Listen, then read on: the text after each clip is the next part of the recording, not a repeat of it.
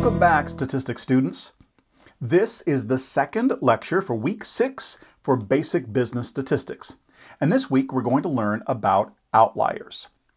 If we're standing at the mean of our distribution, then an outlier score is going to be far out in the tail of the distribution. We're going to have to look really far in the distance to see that score. That's what makes it an outlier. It lies out a long distance away from most of the rest of the scores. So we need to know what are outliers and what should we do about them when we find them in our data set. To detect outliers, we should know first that an outlier is either an unusually high or an unusually low score in our distribution.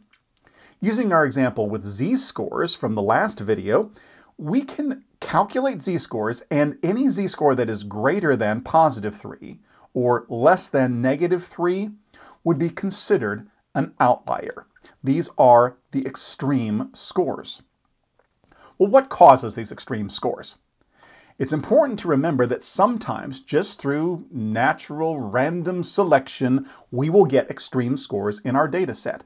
We could have randomly selected someone who is unusually tall, and that might create an outlier with our height data.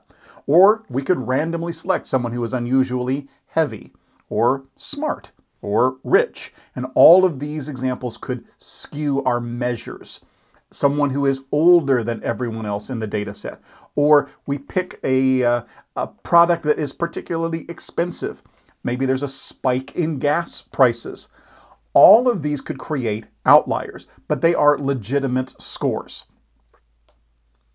We can get these outliers through random selection. However, when we have a larger data set, the larger number of scores will help balance out those outliers. This is one reason why it's good to have as many people or participants or observations in your data set as you possibly can. So our first cause for outliers could be a legitimate score. Nothing we've done wrong. On the other hand, we could have a data entry error, where the data were simply entered into the data set incorrectly. The score was supposed to be a 6. It was recorded as a 66. This creates an outlier. Perhaps there was some sort of malfunction with a sensor that was measuring something like reaction time. Something went wrong with the sensor, it gives us an unusually high or low score. Another cause for outliers might be sampling error. We include someone in our sample who is really not part of the population that we intend to study.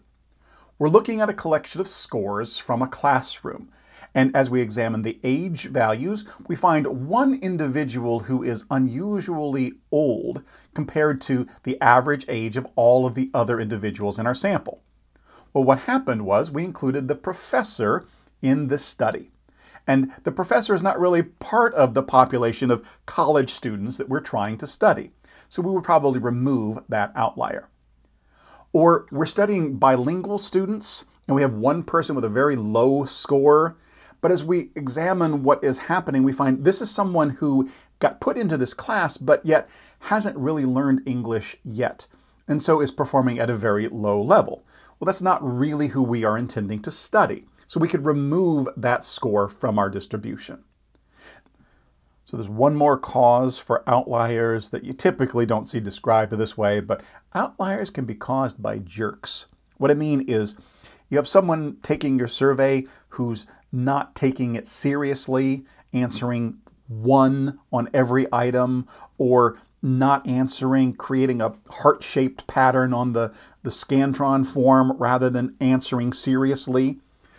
Or you get bots answering your online survey, something that is not a real person but has been coded to answer surveys, and that could mess with your distribution as well. It's okay to remove outliers that are caused by jerks. At least I think so. What problems can be caused by outliers? In this example, you'll see a column of x values that have an outlier of 20. In the x1 column, I have Windsorized that 20. I have moved it down to the next reasonable number, which is a 9. I've calculated the mean and the standard deviation and a correlation using x and x1, and let's see what could happen. The first problem caused by outliers is that we'll extend the mean in the direction of the outlier. In this case, you can see the outlier mean is a 6.44. When we remove the outlier or Winsorize the outlier, the mean drops down to a 5.2. Second, the outlier will broaden the standard deviation. You can see that the standard deviation with the outlier is like twice as much as the Winsorized version.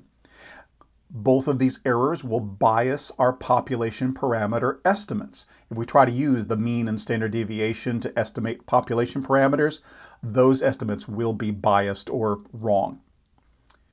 Outliers will distort normality.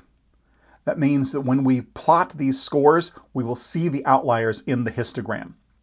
They will attenuate correlations. Now, this is true when we have bivariate outliers. In this case, I correlated x and x1 with a y score, and you'll see that the correlations are both 0.64. But if we had an outlier in the y, we would see that distortion occurring. And then finally, and this is another one that doesn't get talked about very much, outliers can compromise confidentiality. You may inadvertently identify certain individuals in your study. One example would be the example that I used with the students and the professor whose age we were able to determine this score came from the professor. Same thing could occur in other data sets where one outlier identifies one particular individual in your study, and that compromises your confidentiality, and it's something we should be aware of, especially if you're making your raw data available to other researchers. So let's return to Excel, and this time we're going to use the Outliers tab to take our z-scores, sort them, and identify outliers in this data set. For simplicity, I've removed other variables. We just have the dog number, which is the random identifier, the raw scores, and the z-scores. So select the column C for dog toys owned, the z-scores, and then we'll use the sort function to sort from largest to smallest. We'll get a sort warning, which says there are other data points that also need to be sorted along with these, and so we want to expand the selection and then click Sort. This will move our greatest or our largest z-score to the top, which we can see is a z-score of 3.712. That z-score is exceptionally large. That is an outlier. And we see that it's the dog that owns 20 toys. So that is our outlier score. We then can make some decisions about what we should do with this score. The first thing that we might note is that is probably a legitimate score. This dog just happens to own an exceptional amount of toys. Now, that doesn't mean that this outlier couldn't still bias our results, so we need to make some decisions about what we will do about this outlier. What are the options for outliers? In this example with the 20 toys, this is a legitimate outlier. So we should first start by asking, is this outlier part of the population? In the example with the students and the professor wasn't part of the population. We might remove that outlier just by taking it out of the data set. In this case, this person or this dog is a legitimate part of this study. So we should then ask, is this causing a problem? Well, if it's not badly distorting any other part of our analysis, then it would be okay to leave it in. But if it is causing a problem, then we're going to need to do something about that outlier. We could use a non-parametric test if we have highly skewed data. So we might use a non-parametric alternative to our t-test or our ANOVA. Or we could run our parametric tests twice, once with the outlier and a second time without the outlier, and then report both sets of findings. Or we could use a 95% trimmed mean when we report the descriptive statistics for this particular part of the data set. A second option to correct for outliers is If the score is not a legitimate score, it's a data entry error, we could simply correct that error. Change the 66 to a 6 because that is what the score should have been. If you can't quite tell what that score should have been, sometimes you can approximate. So if the score was a 45, it was either a 4 or a 5, you might approximate by using a 4.5, something between the two values that it could have been. A third option is to Winsorize. This is to take the outlier score and recode it as the next highest reasonable value that would match the rest of the data set. I did this with the outlier of 20 when I looked at the next lower score, which was at 8, and I changed that 20 score to a 9. It's still the highest score in the data set, but now the outlier is much closer to the rest of the data points. The last option for dealing with outliers is to throw out the outlier. However, I recommend doing this only as a last resort. If you can possibly find a way to keep this outlier in your data set and make it usable, I would encourage you to do that. So far, I've been talking about univariate outliers. Outliers that occur within a single variable. Now, these type of outliers can occur if we're measuring something like height or weight or income or prices, where we could naturally have an unusually high or unusually low score just through random selection.